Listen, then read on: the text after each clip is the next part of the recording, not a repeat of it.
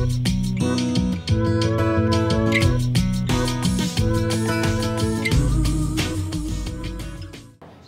of our most important clergy groups within the United Church are, of course, the chaplains. With me now, Earl Klotz. Welcome to our little reporting process that we have going on here. Yeah, thank you. Tell me a bit about how you got involved in military chaplaincy.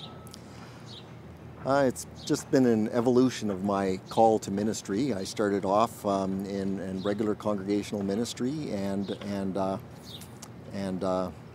found out what I liked and didn't like, and I came to a place in my career after 14 years of full-time ministry that I wanted to specialize, and through a discernment process I joined the regular forces. So you've had the experience of congregational ministry and now chaplaincy. What's the difference? What's the big challenge in what you're doing now? The difference is where I used to go to church, I now take the church with me. I do baptisms aboard ships. I do communion in mess halls and grief counseling wherever the people are. I take the church with me to wherever it's needed. We're living through this odd time, my perspective is odd time, where we are a country at war, but somehow I'm not sure that we all feel that as a daily reality. Can you talk about being a chaplain in a time of war? Yeah, that's an interesting thing. Unless you're in the face of it, we don't always realize it. But there's large conflicts in this world, and I think we need to be honest about that reality. I didn't join the forces easily because I've been a person that has always advocated for peace. And like most good soldiers, I don't like war, but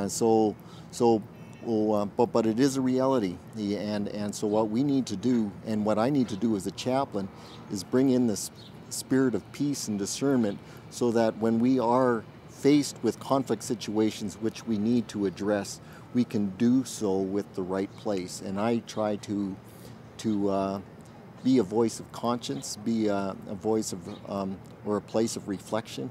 So when soldiers and Navy personnel and Air Force personnel come to me, they can discern what's right and wrong in the best way that they know how. Yeah. Clearly our forces, like our society, is increasingly multicultural. Mm-hmm. Is it helpful to come from a church which focuses on things like intercultural faith and intercultural worship? Does that help you in your job in terms of the background you bring to the new Canadian forces? Absolutely. The United Church is a necessary voice in the chaplaincy of the Canadian Forces.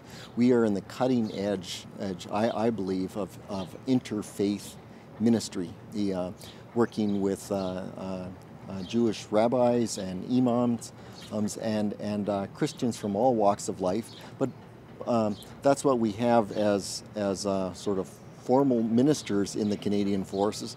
But we also minister to Wiccans, people of no faith, the native spirituality, and we do so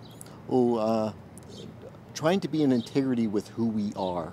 So as I go into the forces, I minister as a United Church chaplain, and to my own, but I facilitate as much as I can the worship of others, encourage them, and advocate so that they have space and time and facilities to take care of their spiritual needs, and to care for everyone.